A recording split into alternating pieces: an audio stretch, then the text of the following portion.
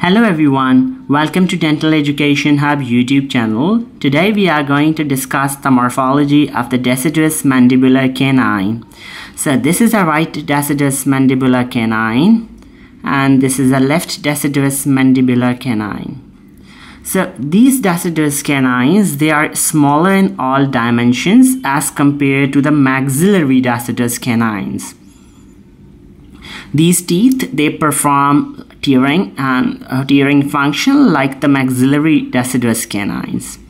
So these teeth, they emerge into the oral cavity around the age of 20 months and the root, it is completed around 3 years of age. These teeth, they are lost by the process of exfoliation. These teeth, they are lost by the process of exfoliation around the age of 9 to 10 years. And by that age, they are replaced by the permanent mandibular canines. So the crown and the root, they are shorter as compared to the maxillary deciduous canine. The cusp tip, this is a cusp tip, and the cusp tip is more towards the mesial side. Due to this mesial shift of the cusp tip, the distal cuspal slope, this is the distal cuspal slope, it is larger as compared to the mesial cuspal slope. This raised area is the labial ridge, and this labial ridge, it is not prominent if you compare it with the maxillary deciduous canine. The tooth, it has a single conical root. This tooth, it has a single conical root, and in some specimens in the apical 1/3 portion there is a curvature towards the distal side. In this model, this is the root, it is a single conical and it is straight, but in some specimen there is a distal curvature. This is the cingulum. This convexity is the cingulum of the tooth. This is the mesial marginal ridge and this is the distal marginal ridge. So the cingulum, mesial and the distal marginal ridges, they are very less developed as compared to the maxillary deciduous canine.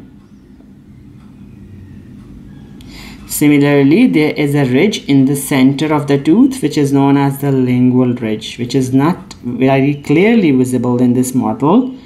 This ridge, it is also less developed. The lingual foci, they are very shallow.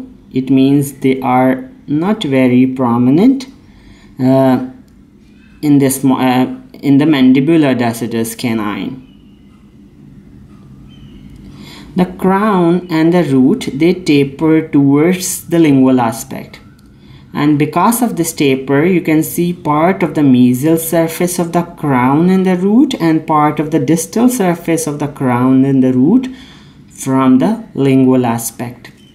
This is the mesial aspect of the tooth, and the labiolingual dimensions of the crown and the root, it is less as compared to the maxillary deciduous canine. This convex portion and the labial and the lingual aspect, these are the cervical ridges. These cervical ridges, they are also less prominent if you compare it with the maxillary canine. This is the mesial surface of the root, and the mesial surface of the root, it is smooth.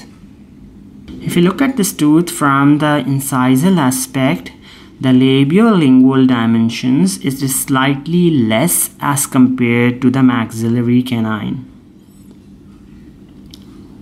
This is the cusp tip of the tooth, and the cusp tip, it is more towards the mesial side. The lingual surface of the crown, it is smooth because of the marginal ridges and the cingulum, they are not very well developed. So this is a brief description of the deciduous mandibular canines. If you have any questions, feel free to ask in the comments. Also feel free to check out the links in the description of this video. Again, thank you so much and stay blessed.